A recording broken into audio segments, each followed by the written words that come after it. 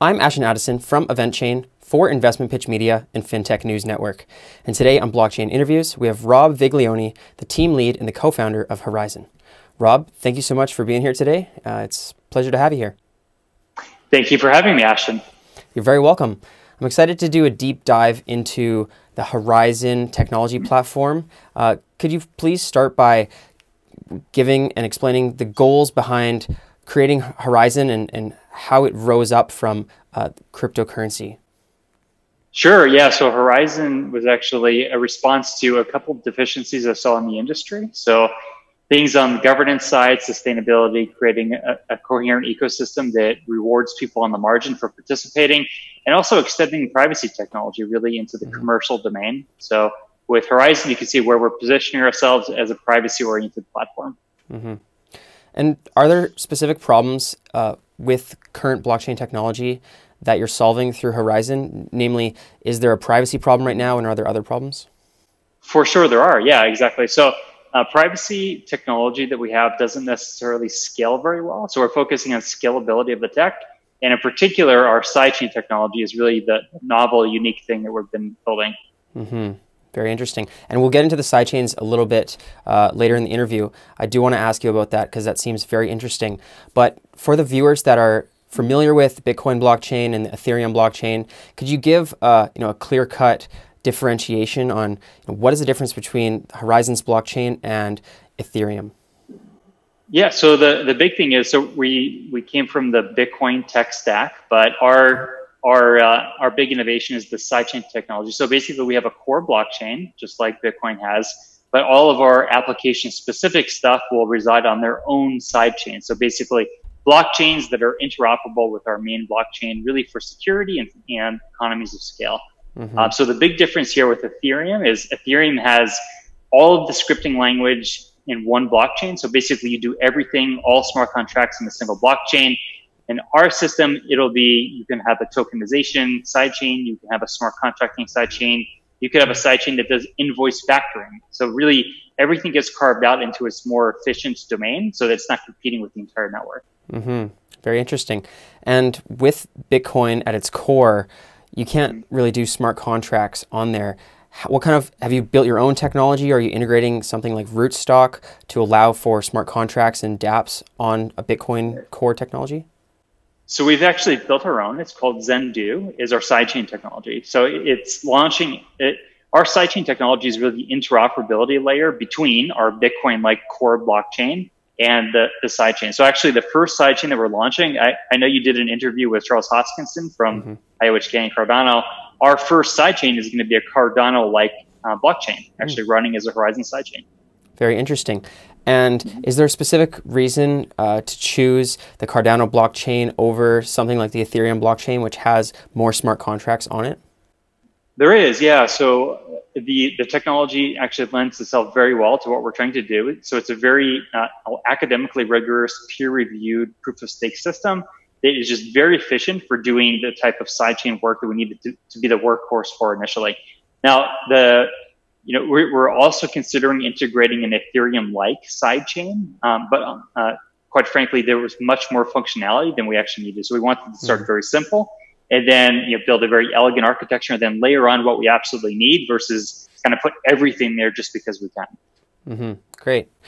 I'd like to take a step back quickly to the history of Horizen, and I believe it actually started as a cryptocurrency that was under a different name, and you transitioned into a blockchain platform.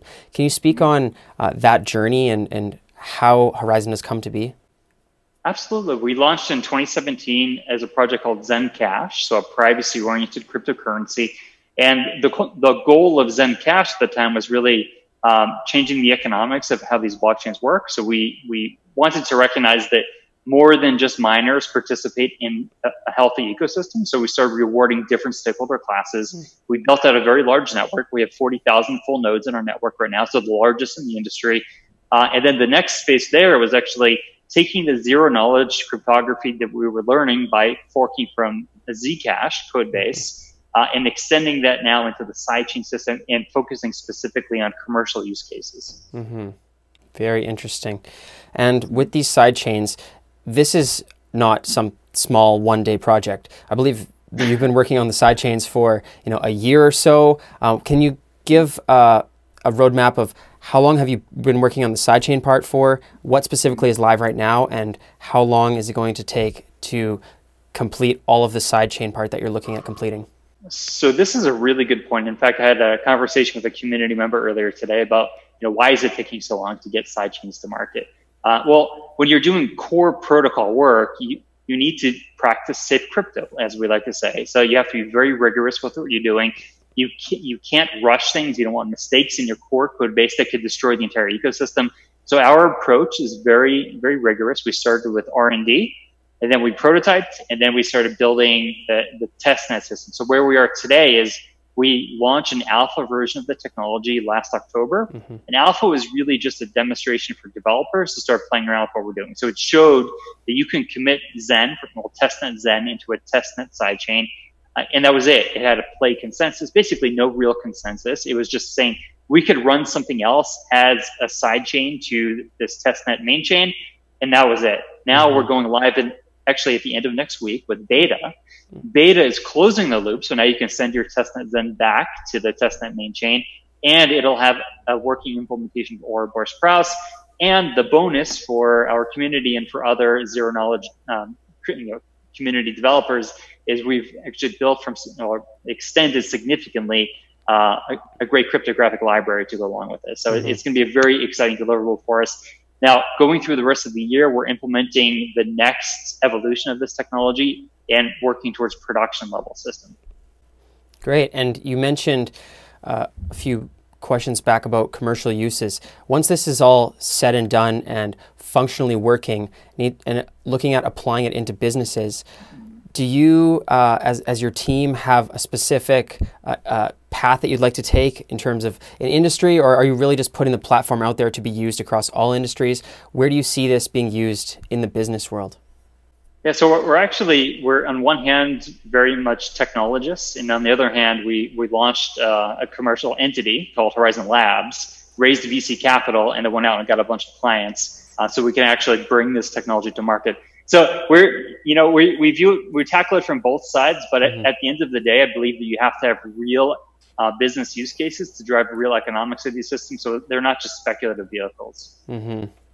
Definitely. So it all comes down to the development first of all, because if it's hard to develop on, then it will be tough to have those applications to be put into the workforce, right?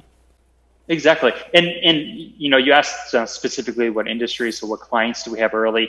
We have a big interest in digital invoicing and factoring of those invoices. So very much fintech related. And that's really our core. We also have a client in the gaming sector. But our product, the way that we look at this is really, we want to have the technology out there that firms can grab and deploy themselves versus us having to develop everything on our own. So truly, this is a platform that we're bringing to market. And when you spoke about the developers, you mentioned that you had cryptographic libraries, and libraries can make it a lot easier for developers to get a head start on the development. Are there other incentives for developers to be developing on Horizen as opposed to the Neo blockchain or Ethereum blockchain? Definitely. So we're the first blockchain that organically or endogenously rewards developers to launch their own applications. So if you're a developer and you launch a Horizen sidechain based application, you participate in the revenue stream. So a percentage of transaction fees on that sidechain go to the developer that launched the blockchain. So actually, it's really for the first time in this industry a recognition of you have to directly reward developers in order to make these things scale and go viral. That's great. And is that with the same Zencash cryptocurrency, or has it been renamed? And can you talk a little bit about any of the other purposes of the cryptocurrency on the platform?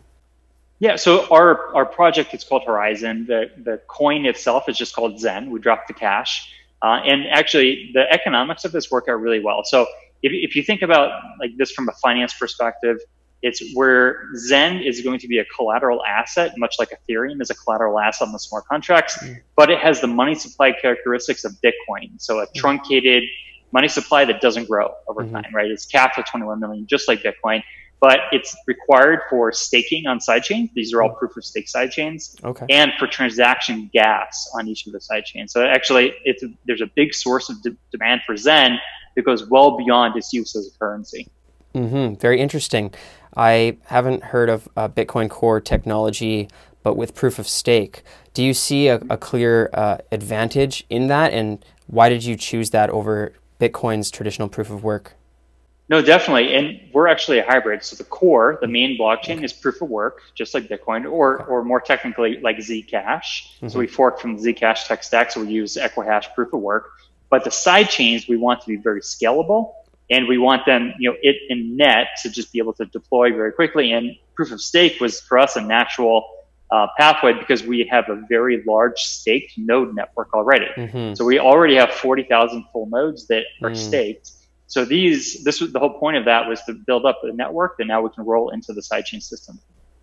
Very interesting. And that was going to be my next question about a level of decentralization of the platform.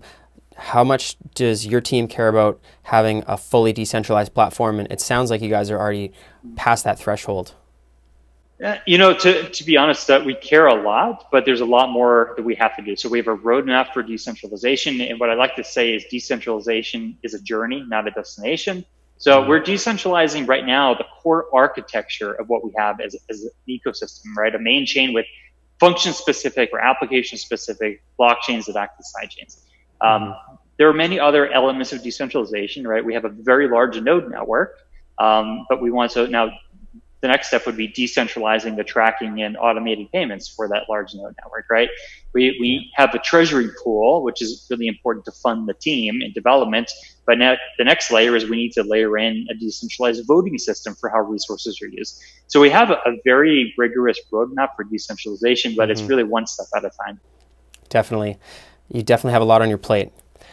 And so what would you say is one of the biggest challenges you foresee as the Horizen platform continues to grow? So the biggest challenge is right now, the proximate challenge is volatility of the markets. So as a project, our treasury is denominated in Zen. And so you can imagine, as you're trying to resource load project plans and hire people to do work, you need to flatten out that volatility for your team, or at least manage the volatility. But from a budgeting perspective, it's very difficult. From a competitive posture, this industry, it looks to be a little saturated, but I still argue it's very early days. And no project has actually come up with a killer use case yet that actually justifies the economics of the system. So it's a wide open path for competition. Even though it might look like some early players are really entrenched, I argue that most people in the world have never touched blockchain. So actually, there's still a very large market up for grabs. Definitely. And is your team expanding right now, or are you looking for any more partnerships or test users, or are you guys just head down grinding away? Well, both. So we have what I would consider largely a complete team, and our headquarters is in Milan, Italy. So a little inconvenient given the recent virus outbreak.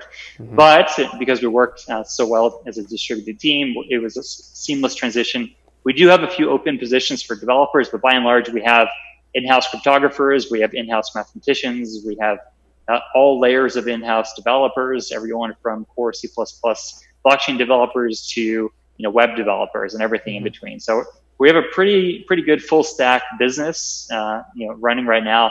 And given the recent volatility, I'll say we're being more conservative than anything. But I think also when everyone else is panicked, it's also a good opportunity to be bold. So actually, we have a big software release coming up next week. Like I said, it's a big deal for the industry. The cryptographic libraries we're releasing, I think, are going to be a big deal for the industry, especially for the geeks of the industry, and that's where you want to focus initially. So we're kind of this combination of being conservative and bold at the same time, and waiting for this volatility to die down. Definitely, and all the best with that, Rob. And for the viewers that are looking to learn more information or follow up with these updates that are upcoming, what's the best way for them to learn more and to reach out?